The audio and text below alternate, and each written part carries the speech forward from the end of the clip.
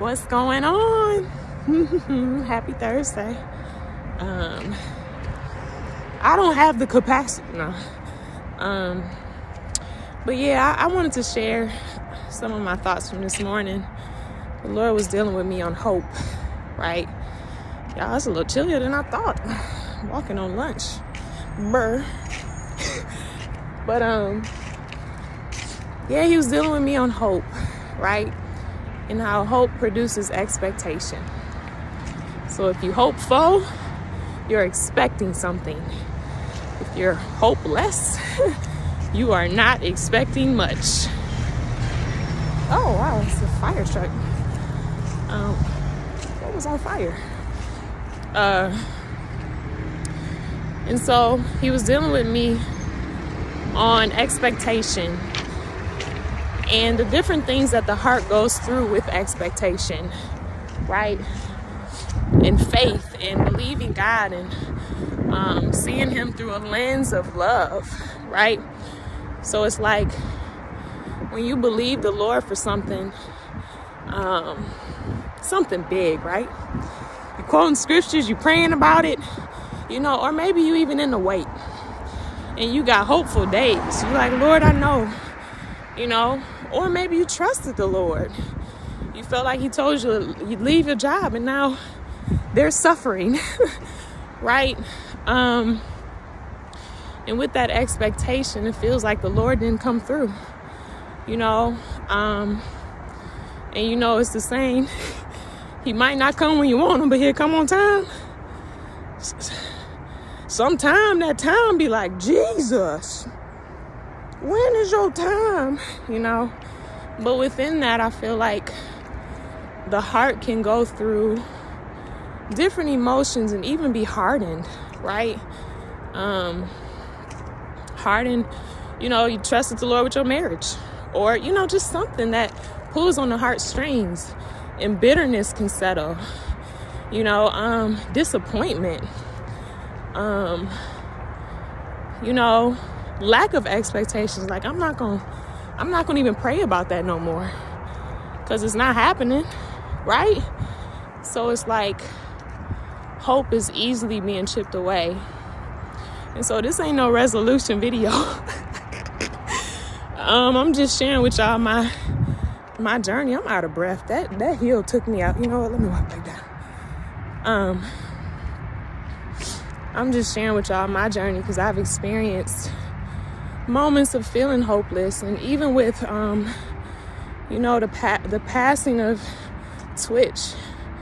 I didn't really follow him, but I saw him and he seemed like an amazing spirit. And suicide, I think it's a lot more common. It's a lot more common thought than we think. And when someone says they're having suicidal thoughts, it's like it's almost a stigma that goes with that versus trying to understand, because we all literally living in this host trying to figure out the mission and purpose of this experience, right? And so getting back to the intention of this video is to share when I've been in those moments of figuring out why it's hard for me to hope in God, why my faith is being tried. Sometimes I don't have the words. Other times I can write out words.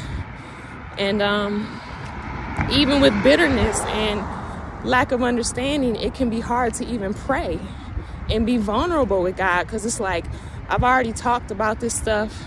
It's no change. And then, then his love is questionable, because love is an action word, right?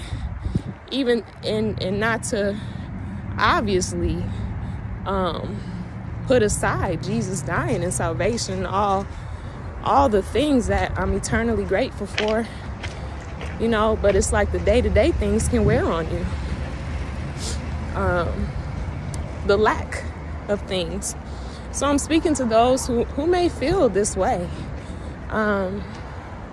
What I'm conscious to do in those moments is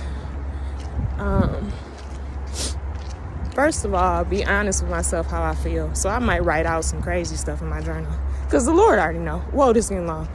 Try to wrap it up. But the Lord already know how you feel. And then I asked the Lord to help me with whatever that is. Whether it's, Lord, help me to be more childlike so that I can have expectations for you and your promises. Lord, help me not to be bitter. You know, and I think that's why the Bible talks about the heart being deceitful. Because I believe there is balance. You should understand your emotions, but not let them derail you, right? And so, again, it's not a resolution video.